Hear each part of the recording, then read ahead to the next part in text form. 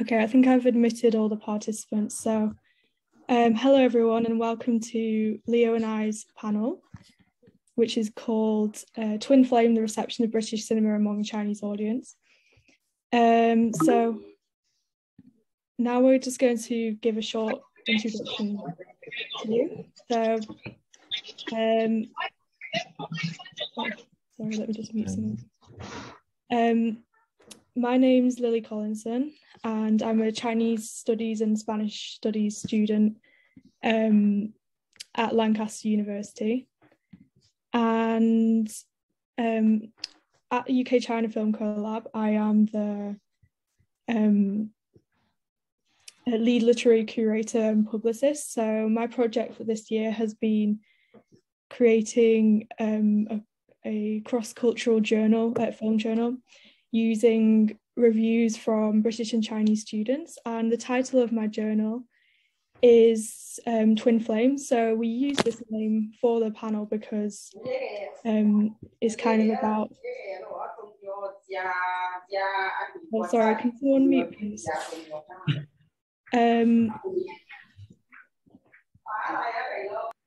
Sorry about that. Yeah, it's about the kind of connection between China and the UK that runs deeply within our two nations. So Leo, would you now like to introduce yourself? Okay, thank you, Lily. Hi, everyone. I'm Leo, and I'm a postgraduate student in the University of Edinburgh. And my major is film directing, and basically the documentary. I joined the UCFC UK China Film Club as an international film producer and community lead curator. And for this panel, I do the translation and do some discussion. And yeah, thanks everyone. Thank you, Lily. And I forgot to add that Leo has kindly done all the translations for this presentation. So all the reviews have been translated by Leo. Okay, so I'm just going to give a brief overview of what we're going to be talking about today. So as I said, Twin Flame is about a connection between China and the UK and how we can reinforce this through a mutual appreciation of cinema. And we will be discussing, setting out a parameter for success as to what makes a British film successful in China. Then we will be analysing films using the reviews translated by Leo and other forms of data. And then Leo and I will be discussing the films and evaluating their success. And finally, we will be finishing with an audience Q&A. So in terms of the parameter for success, of course, we've got the ratings and reviews from Douban. But also we're going to be talking about competition because in China, there's only 34 foreign films allowed to be released per year. So as you can imagine, for British filmmakers, they're up against Hollywood and every other international film producer. So it can be quite tough to come out on top against everyone else. And we're also going to talk a bit about the timing of the films, according to if it's released near a national holiday or if it's released at the same time as a Chinese film and how that can impact the success. And also a little bit about political correctness, because recently in China there's been a lot of government campaigns addressing this, and it's important to not cause any offence or and then finally we're going to be talking about how a film resonates with an audience according to their shared culture and their shared history. So firstly, we're going to be talking about 1917, which was directed by Sam Mendes. And as you can see on the right, I've included a photo of the Chinese film poster for this film, which we're going to be talking about a little bit later on. So all this data was taken from Douban, and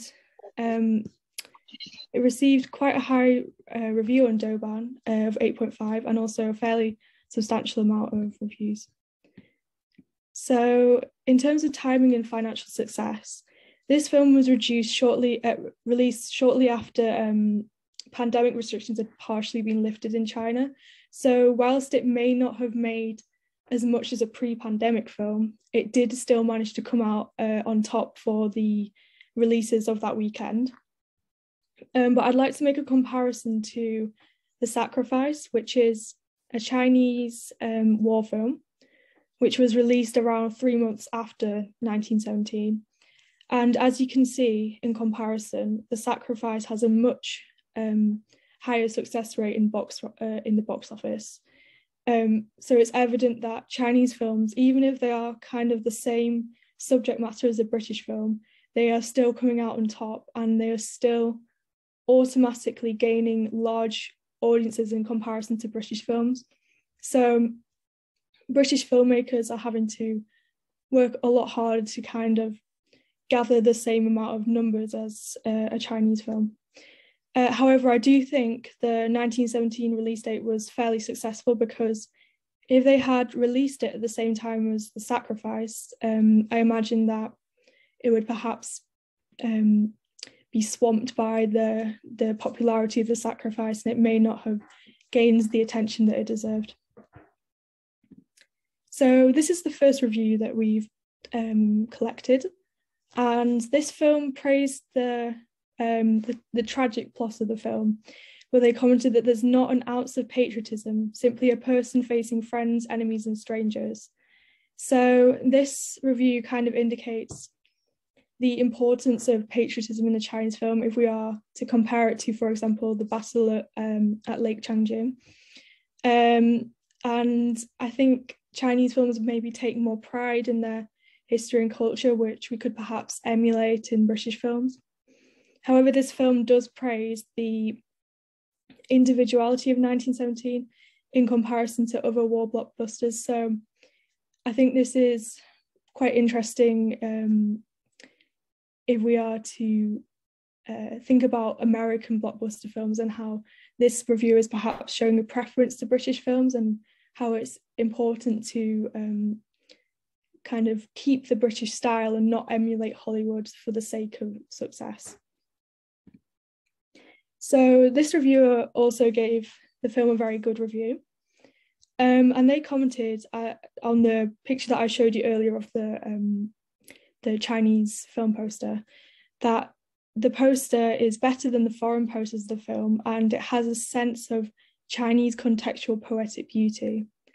So this review for me kind of highlighted the importance of marketing in a film, and considering the aesthetics of how British filmmakers and advertisers are going to advertise this film, because this poster clearly attracted a Chinese audience in comparison to the Western posters. So it's important to think about localization and not to produce a general product that may not appeal to specific audiences. So what stood out for me in my research about 1917 was the appeal of a war film to a Chinese audience. And I would argue that in war films there's an inherent fraternity because of the interactions of the soldiers and how they're all have a common goal of serving their country. So in my research, I discovered that according to Lima Kaiser, men in China have often relied on the language of brotherhood to establish ties to other men. So in Chinese culture, there is this inherent fraternity, whether it's explicit or implicit. And I think perhaps whether this is subconscious or conscious, the element of fraternity may appeal to a Chinese audience in this film. And I'd like to make a comparison to the battle at Lake Changjin, which, as you can see, was very successful in the box office statistics. However, British journalists such as Phil Hode have labelled this film a propaganda war epic, which I think is very damaging to how our interactions with China in the film industry, because it creates this kind of hostile conflict in the film industry. And I don't think you can equate patriotism to propaganda. And we need to abandon this kind of hypocrisy in which British films about war are just accepted. But when Chinese filmmakers make a war film, it's suddenly labelled as propaganda and chastised by the British journalists. So I think thinking about what we put in the media about Chinese films will have a knock-on effect on how British films are received by Chinese people, because Chinese audiences will feel more encouraged to interact with the British film industry and to watch British films. So we're now going to talk about Death in the Nile, which in comparison to 1917 was not very successful in Douban. And this first review rated it very poorly, and it commented that although the director is British, the reviewer feels a strong American atmosphere in the work. So this reviewer is criticizing the fact that the director has almost tried to emulate the American style, the Hollywood style, and they are showing a preference towards the British style, which may be it may correspond better with the fact that this film is based on an Agatha Christie novel. So I think it's important to note that the British style has a certain charm for a Chinese audience, and they are showing preference to this over simply making a pastiche of Hollywood products. So the second review gave the film a slightly higher rating because they praised the fact that this Kenneth Branagh's version of the film is a politically correct rewriting, which has a multi-ethnic cast.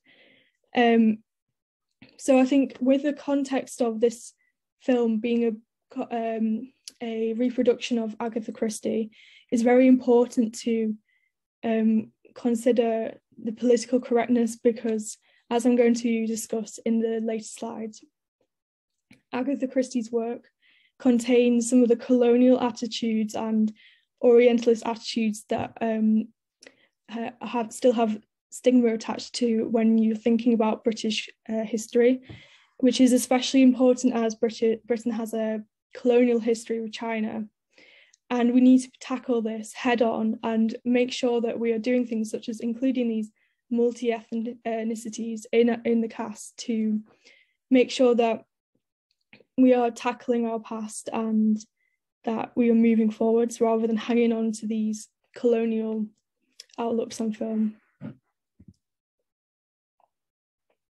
So decolonizing cinema was what stood out to me in my research on this film. And Grace Byron commented on Agatha Christie's work, calling it a melting pot of Orientalism, racism, and colonialism. So it's evident that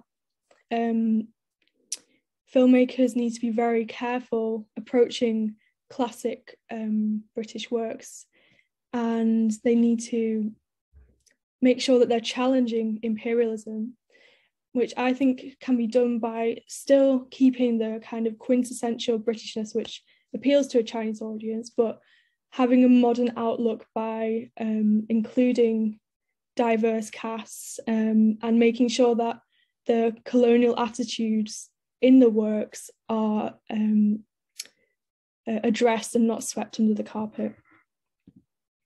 So we're now going to talk about Earth One Amazing Day, which is a nature documentary which was produced by both a Chinese production team and a British production team. So there's already this element of cross-cultural interaction.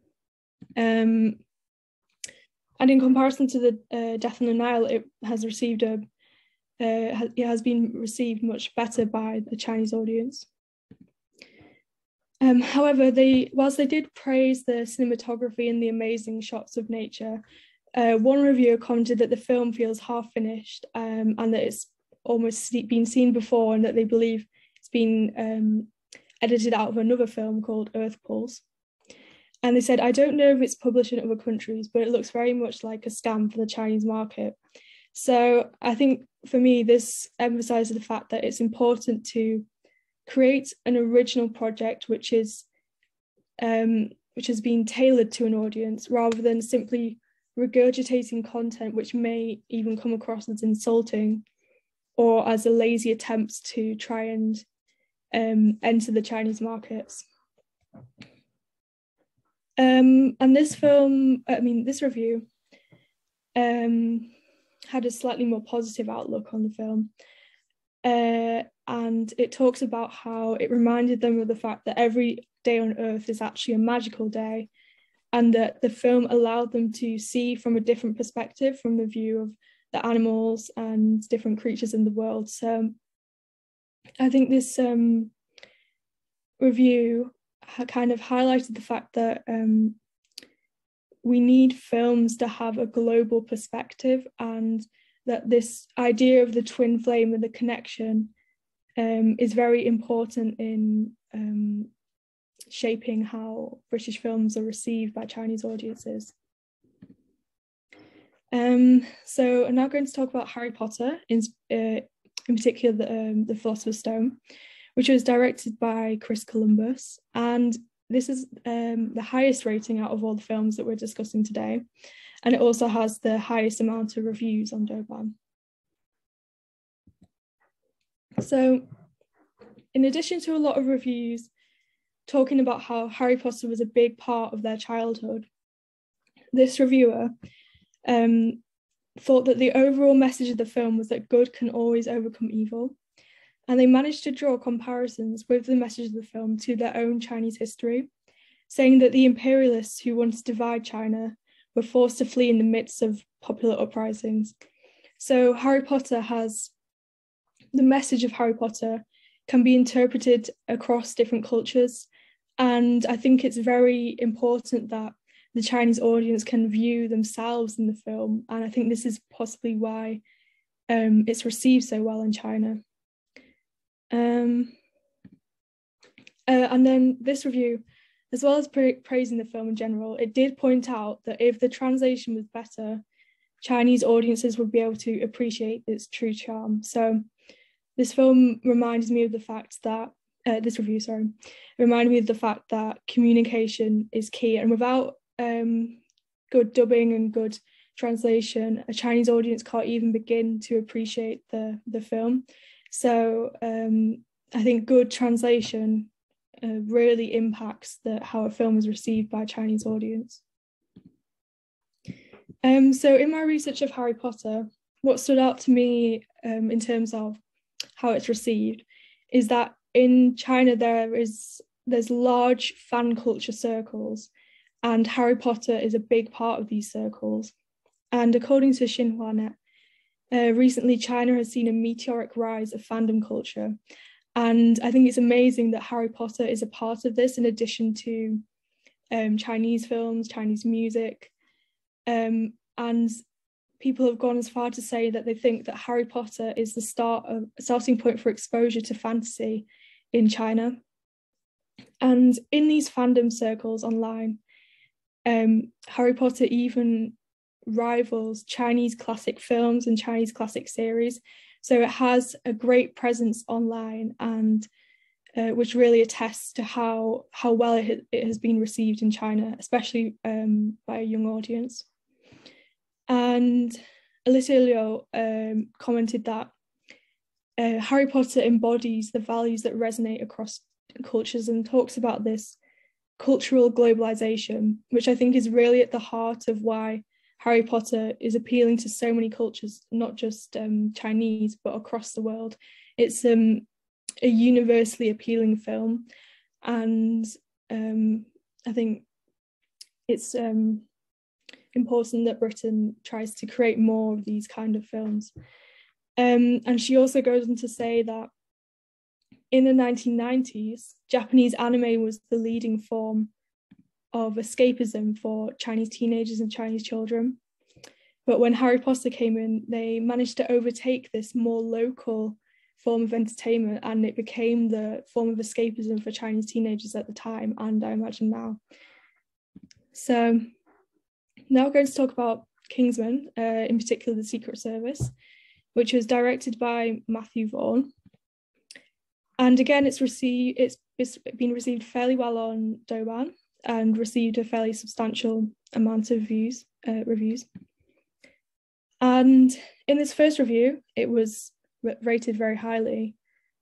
And the reviewer drew comparisons between American superheroes, which the reviewer almost mockingly describes as putting strange underwear on their head. So, and then it goes on to compare this to the hero who wears smart British dress, Oxford shoes, and carries a civilized umbrella. So there's almost a sense of that the British hero is superior, and the Britishness of the hero is what is appealing to a Chinese audience. And they kind of praise this Britishness as opposed to the almost corny American portrayal of a superhero. And this reviewer goes on to compare this film to Wong Fei-hung, and how this film, that Kingsman has emulated the secrets of the Chinese film and the martial arts, because in the film, one of the weapons is the umbrella, which is directly reflects this film. So I don't know if the directors of Kingsman have done this on purpose, but the film has taken aspects of Chinese culture, and they are both appealing to a British audience and to a Chinese audience. So I think that's one of the reasons why Kingsman has been so successful. And then finally, this review praised the gentlemanly style and British humour of the film, saying that they are the icing on the cake for the success.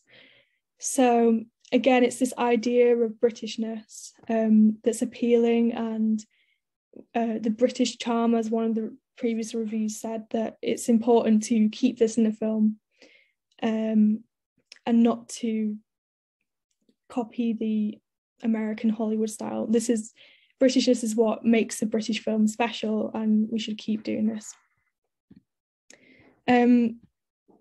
So it was the cross-cultural connections that I thought was most important when researching this film.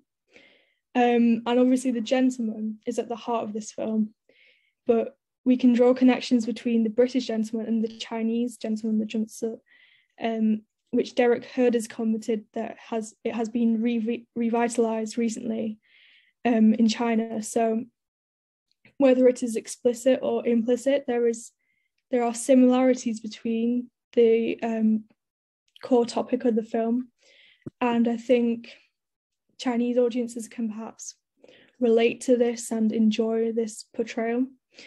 And Lu Zhaoshang also says that martial arts inherit and preserve the core values of Chinese tradition. So the very fact that Kingsman has included martial arts means that it's automatically kind of demonstrating Chinese values in the film. And the picture that I've included on the right, I think this kind of sums up the aesthetic that has been introduced to the film, which is very reminiscent of martial arts films, and this kind of cross-cultural connection is what makes the film be received so well by Chinese audiences.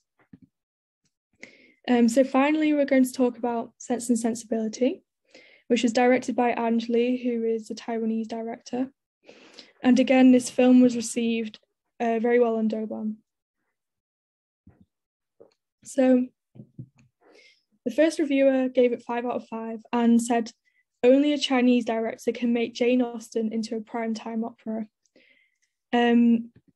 So it's very interesting how, despite having a Chinese director, he still managed to make a Jane Austen film, which is, Jane Austen is a core part of British literature and kind of iconic in history.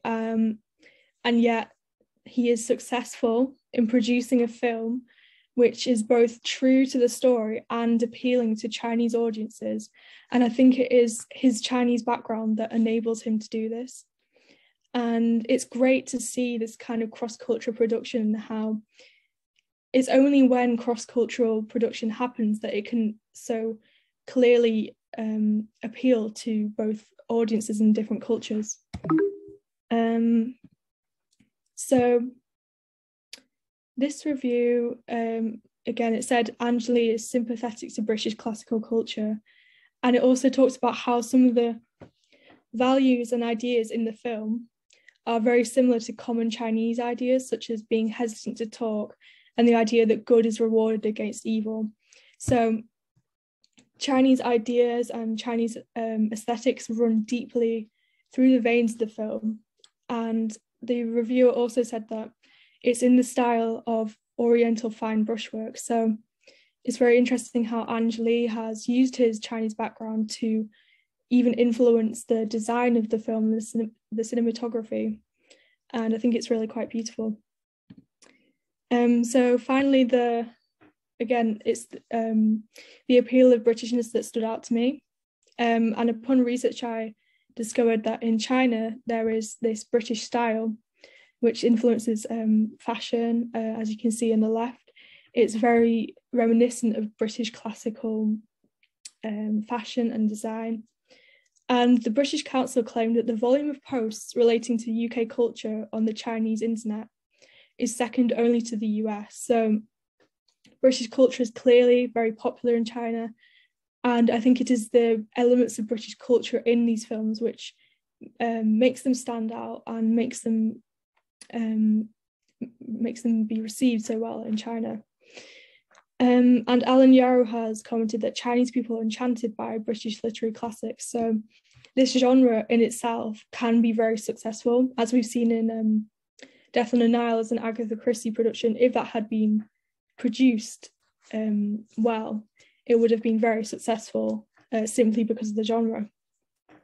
And finally, there's also British actors in China are extremely popular, and they're often given affectionate nicknames, such as Benedict Cumberbatch, who has been named Curly Blessing by the fan circles.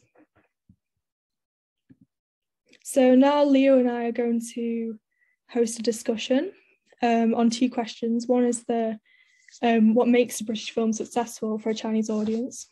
And then secondly, how we can improve the reception of British films for Chinese audiences in the future. So Leo, I'd like to ask you, what makes a British film successful with a Chinese audience? Okay, thanks, Lily. Excellent introduction about the panel.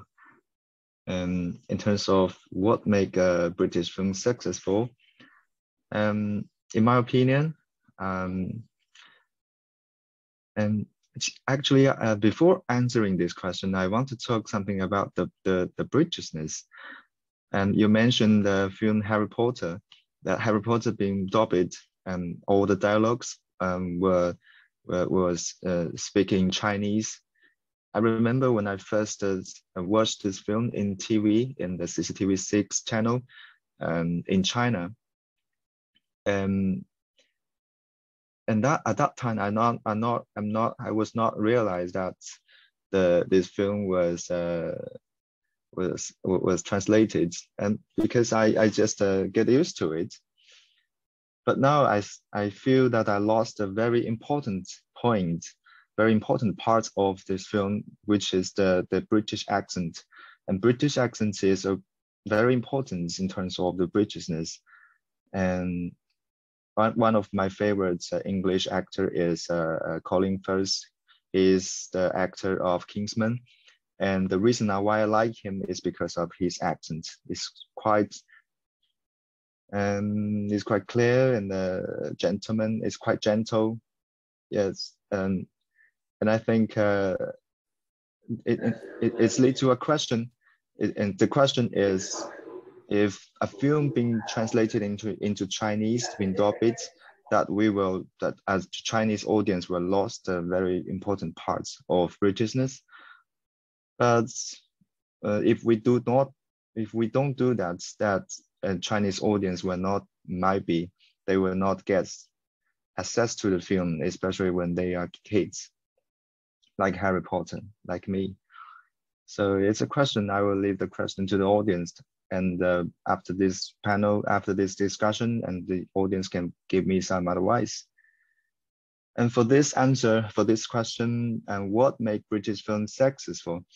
In my opinion, it must be the actor and actors, in the British actor and actors.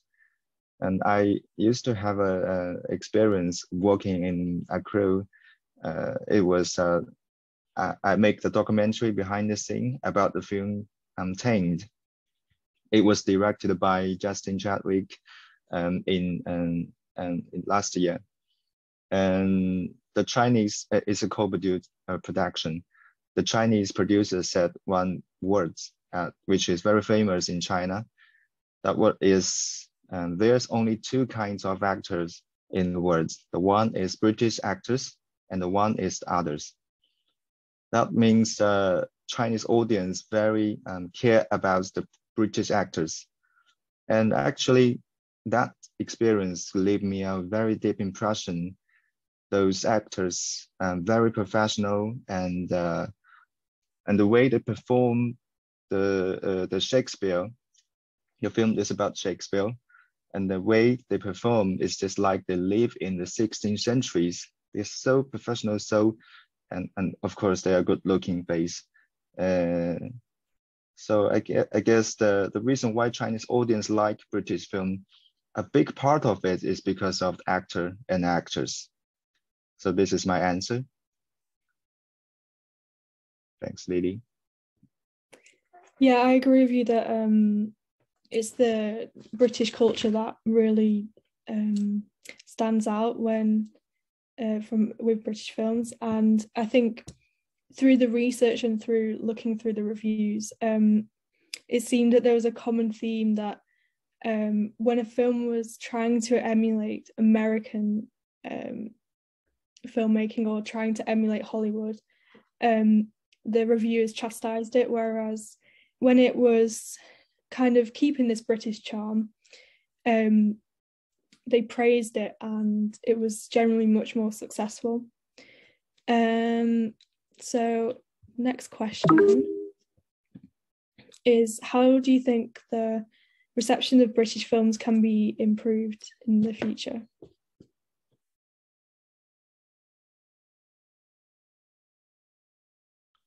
Okay. For this question, I think the answer of the question 1 is part of the answer of the question 2. The actor and actors is the key weapon for the British film. And I also want to talk about something else related to my major. My major is documentary. I think documentary might be a great opportunity for British film to get access to Chinese markets. And there's a phenomenon. You can see the box office in China. The box office been dominated by Chinese mainstream film, the propaganda film, and also the Hollywood film, especially the Marvel studio. And I think it's too hard for British film to get access to compete with them, and at least in a big scale. But also it just to give up an opportunity for the online streaming for British film. And you can see in this situation, due to the pandemic, a lot of people being locked at home, and they have a lot of time watching the video. And it just to give and give me an idea that the British film the markets for the British documentaries is very expectable. And also Chinese audience actually has know a lot about British documentary, especially the BBC production. And as a Chinese audience, I was grow up with the BBC production because the CCTV channel has introduced a lot of them. So a Chinese audience has know a lot about them. But in terms of some independent production documentary, like the one I favored is Sleep Furiously. The documentary is about the whales, the lifestyle in Wales, the changing lifestyle. And actually Chinese audience know a little about them. You can search this film, Sleep Furiously, in Douban. Only 300 people marked they have watched it. And you can see that excellent movie had so few audience in China. So I think it probably a big opportunity for British film, British documentary, especially the independent one, to break through the blank and break the ice actually. And also, according to my experience, British or the UK, in the UK, there's a lot of great institutes supporting documentary production, like British Film Institute, Scottish Documentary Institute, and a lot of film festivals like Edinburgh Film Festivals, Sheffield Film Festival, Glasgow Film Festivals, etc. They have a lot of resources, but those resources have no chance to get access to Chinese audience. There's no there's no streaming websites to access to those films, to introduce to those films, and everyone even cannot search them on website. So last year Bilibili is one of the big screen website in China.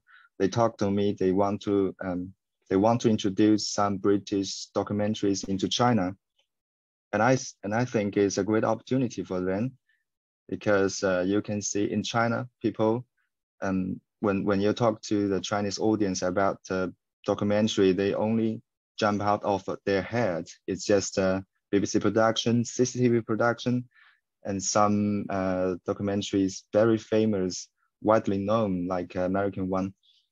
But for the independent one, they know nothing. So I think it's opportunity for improve the perception of British film in the area of documentary. So that's my opinion. Thanks, Lily. Yeah, I agree with you with firstly with the aspect of online streaming, because I think, as we've seen, it's very, very difficult for a British film to compete against both Chinese films and Hollywood films. So by utilising online streaming, I think British films will be able to reach a much wider range of people, and also different age ranges. And also with what you were saying about documentaries, I think the idea of kind of focusing on smaller films, perhaps art house films, independent films, documentaries, is a very good idea, because there's this idea of localization, and I think sometimes targeting a specific audience works better than trying to tackle an entire nation with over 1 billion people. So yeah, and it's also very interesting how, and this is something that we need to work on, how in the UK we have the problem of we can't get hold of any Chinese films, and it seems like in China there's the same problem, that Chinese people struggle to get hold of British films that are perhaps not as well known. So yeah, I think we need to be creating more events on either side of the problem. And I believe that I think someone in UK China Film is actually trying to create something like this in China. So there are people working on this, and we just need to keep going. So do you have anything else to say, or shall we move on to the audience discussion?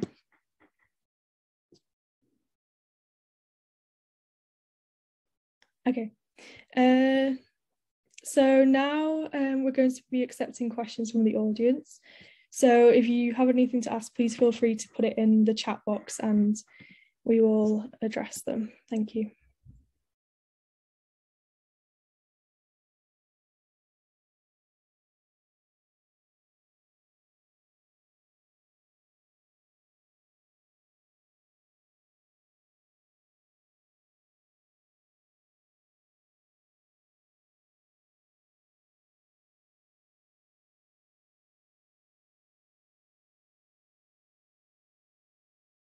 Yeah, that's fine. Thank you.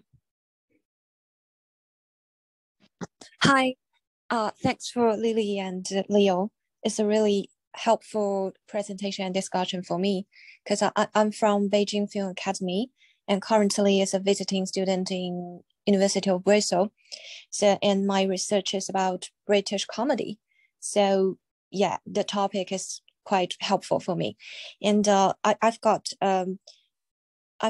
a question for Lily.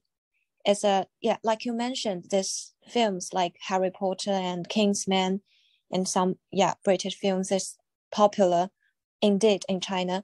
But my question is, do you think these films can represent Britishness well? It's, if you can choose one or some of this, which one or some of these films would you like to choose to represent the Britishness? Yeah, thank you. Thank you. Yeah, I think that's a very interesting question because Kingsman, whilst it does kind of embody almost the British stereotype, but in actual British life, there's not kind of gentlemen wandering around everywhere. So in a way, that film represents more the foreign view of Britain than what actually is occurring in Britain, because obviously there's lots of different class divides in the country, and but then thinking about class, I think at the start of the film, Eggsy, he is dressed in a way that is more working class, and he then becomes this gentleman. So in a way, the film does demonstrate these divides between class that are in Britain. So I think, if I was going to sum up which film best represents British values and British culture, I would say it is Kingsman, because it embodies this British humour. It represents some elements of our history, our style, our fashion, but there are some glimpses into reality with the inclusion of working class characters and the setting in London. Thank you for your question. Thank you. And I think someone asked to put on a video call, so please feel free to,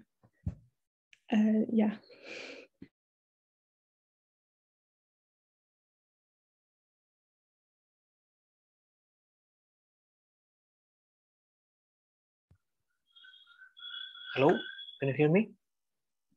Yeah, we can hear you. Hi. Okay. So I've been into the session. It was very, very informative. So I have a few things to clarify with you guys. So here in India, hope you know that there are some movies coming from India to Chinese market, like 2.0.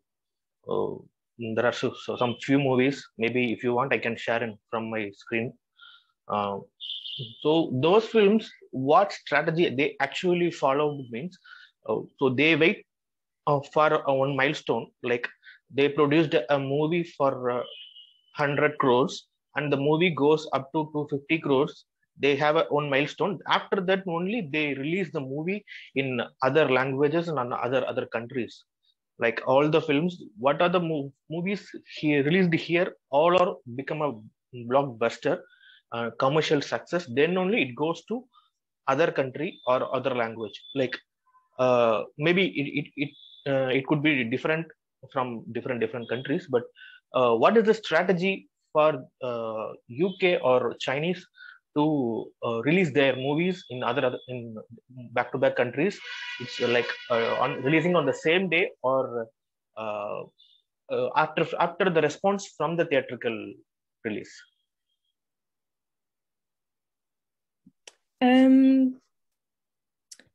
Well, I think from the side of British films making it to China, I was reading a bit into it, and I think there's various different variables about how films are chosen to be displayed in China, because of going back to the fact that they only can show 34 films a year from international production teams. So I was reading about it, and I think sometimes a film can be ready and set to go, but then they might discover something about the film which sets it back, and they will suddenly axe it from being shown in China. For example, I think it was Nomadland.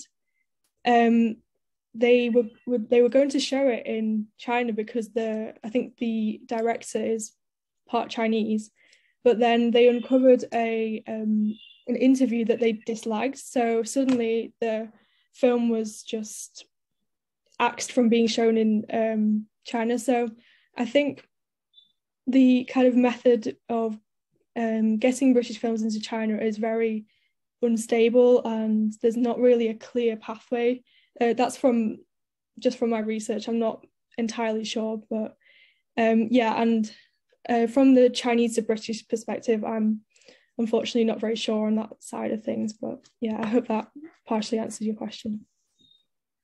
Okay, and by the way, like all these releases is based on the production houses, like reputed production houses, or it's like the responses from the audience, kind of. Sorry. Did you say did they show it because of how the audience is responding, or because? Yeah, it reaches everywhere. Like a Hollywood film which releases, it automatically releases in everywhere in the world. Maybe we can get after a week or month, but we will definitely watch in my theater. So likewise, the same English film, British film goes to Chinese, right?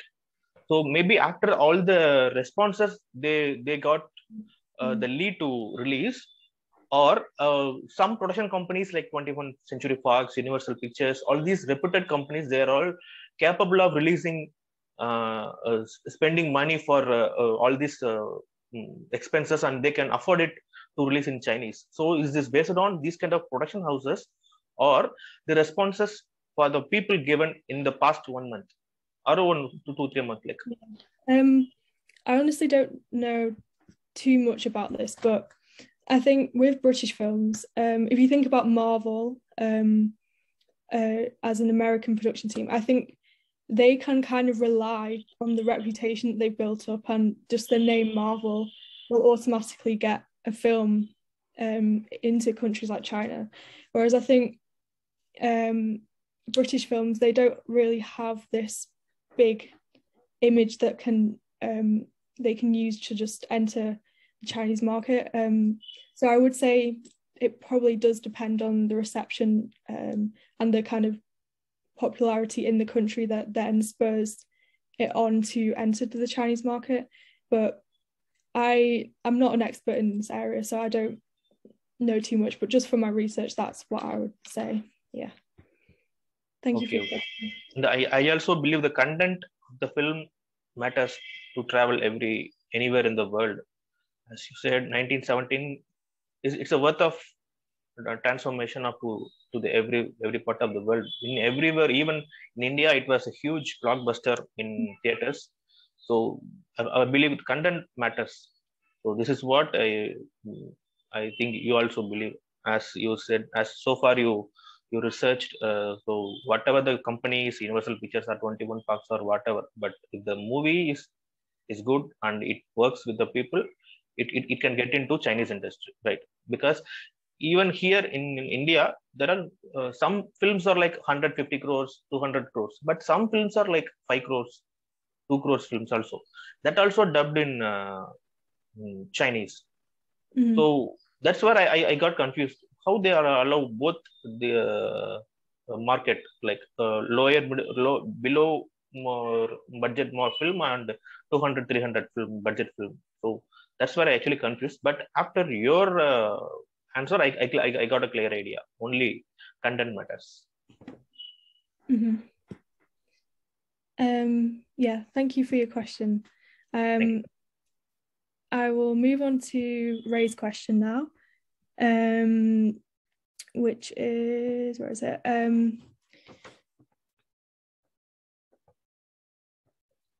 So how do I think having Chinese elements on the production staff will help the British film production? So I might actually incorporate Leo into this question, since he worked on the Untamed team.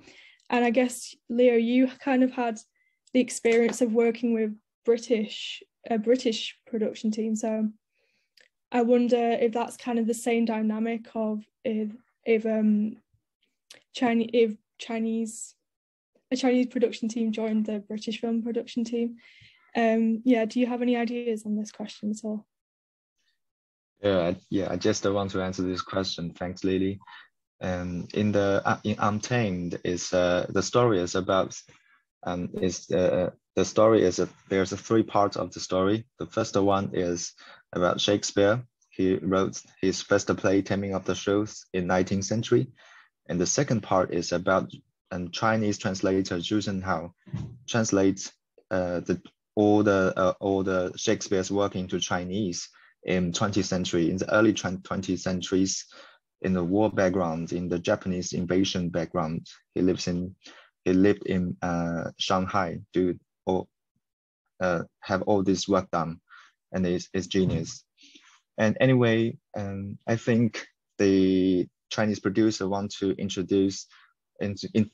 combine the two stories into together, is from the Chinese market concern. Because Chinese audience want to explore the Shakespeare, and also the British audience want to explore the Chinese translator, and they were curious about how they translate in the Shakespeare into Chinese. So that kind of two parts is example to combine the Chinese and the UK's elements into one film. So for this concern, I think it worked for co-production films that share the staff and elements together. It both good for the audience from both sides. Yeah. And for another examples, you can see a lot of Hollywood films has using the Chinese actors, like I forgot the name of the film. Some Hollywood films, a lot of Chinese actors. Shang-Chi, it's called Shang-Chi, is Tony Leung and other Chinese background actors has joined this film. So it's obvious that they want to explore the Chinese market. And I think it's good for the box office. Actually, it does. But for my own personal opinion, I don't like to work like this way, like Hollywood methods to combine. That's a little bit strange in terms of the background, and also for the actor's accent is weird. So I don't like it in this way. But it's still good for box office. So that's my answer. Thanks. Thank you, Leo. Yeah, I think it's going back to Sense and Sensibility, and with Anjali's input, I think it really adds a new dynamic to have cross-cultural input. And I think it mentioned in one of the reviews that Anjali kind of produces this Chinese aesthetic and they compared it to brushwork. And I just think, I don't think you can create that dynamic by simply having a monocultural production team. Yeah, so I think having a diverse range of cast, producers, directors, there's no way that it can have a negative impact on production, I think. Yeah. So I don't know if there's any more questions, but Xiao Hui has written, I suppose that it is the similarities that make British film successful in China. For example, the TV series Years and Years reminds Chinese of the, Harry Potter reminds Chinese of campus life, friendship, bravery, those human common consciousness may invoke resonance. Yeah, I think that's right. I think, it's all about this, seeing your own culture in these different films, and to encourage this, these kind of reflections is very positive. What else? I don't know if there's anything else. Oh, we're almost, it's almost time to finish, I think, but yeah, if anyone else has a quick question, please feel free to drop it. And if not, thank you everyone for coming, and thank you for watching, and I hope that you enjoyed it. Thank you, and thank you to Leo. Thank you, Lily. Thanks, everyone. Thank you, Lily, and thank you, Mr. Leo. Thank you for this wonderful presentation. Yeah. Thank you for attending.